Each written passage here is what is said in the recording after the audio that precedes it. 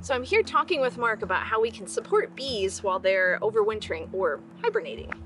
Yeah, so some of the things we can do, Haley, is your plants that were helping support the bees during the summertime and the Mhm. spring, they die back too sometimes, just they kind of hibernate. But you can leave these dead stems and insects will actually burrow into them and that they will overwinter in the stem.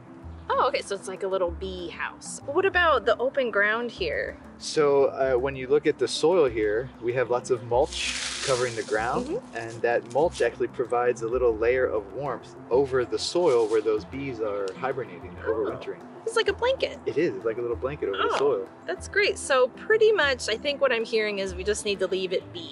Leave it be, Haley.